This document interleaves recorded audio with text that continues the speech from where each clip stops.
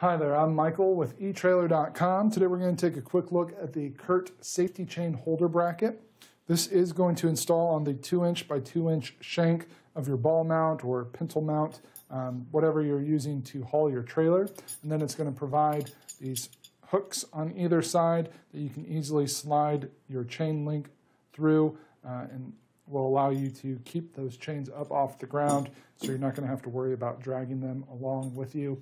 This is very easy to get installed. I've got a model here to demonstrate.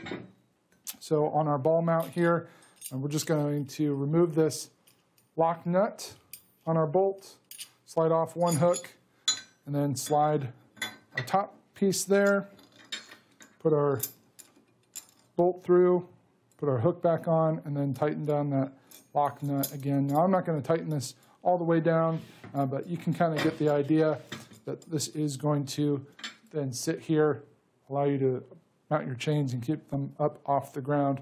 Now, one thing I will note, you will need about 1 1/8 of an inch clearance between the receiver collar on your hitch and your accessory. So if it's got any parts that stick back, you want to make sure that you're going to have enough clearance along that shank to make sure that this bracket will fit there. This is a nice steel construction with a corrosion-resistant zinc finish to it, so it's going to hold up well, do a good job for you for a nice long time to make sure that those safety chains are not dragging so that they will endure longer and do what they're supposed to do, which is to provide that backup connection to your tow vehicle. So if you've got chains that you're using that are dragging on the ground, or maybe you're getting a setup started, this is going to be a great option to make sure that those chains are going to stay up off the ground so that they will last longer.